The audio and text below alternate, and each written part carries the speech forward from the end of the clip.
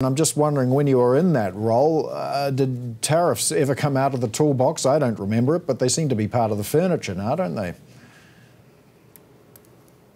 Well, they were actually used once or twice in a tire case against China very early in the Obama administration, but it was very narrowly focused on a particular industry that had been behaving badly and where we felt that was the only resort that we had. But I think you're right. We're now living in a world where tariffs are almost an essential part of the toolkit right now. And I think if you're a business or you're an investor, you have to start planning on that uncertainty. One of the broader themes that we discuss here is that, is this really just about trade? Is it also about other things, Belt and Road, dominance of the Internet of Things, the South China Sea, influence in the Pacific? Is trade really just a metaphor for some a broader geopolitical struggle between the U.S. and China?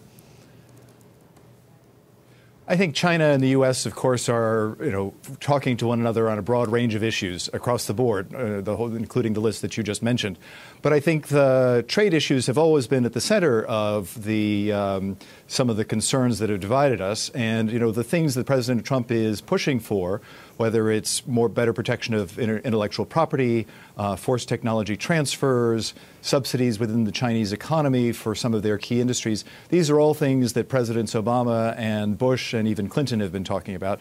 His tactics, of course, are much different.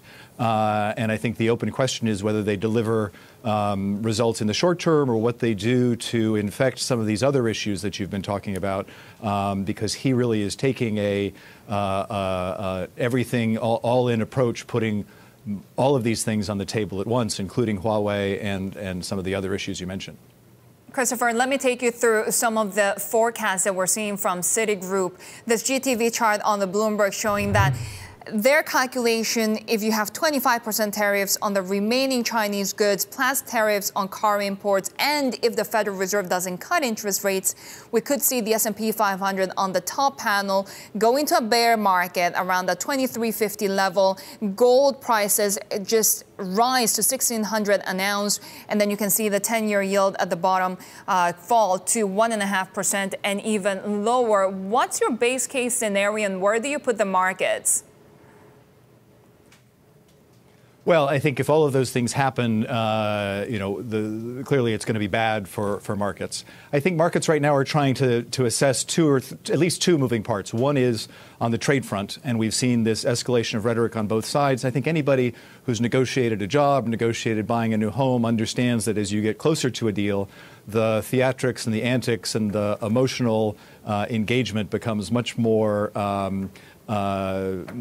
central and much harder to understand exactly where we stand in the negotiations. I still think the base case is that we will be headed towards a deal, but it's sort of a short-term truce, even as we work out some of these longer-term issues with China over a much longer period of time.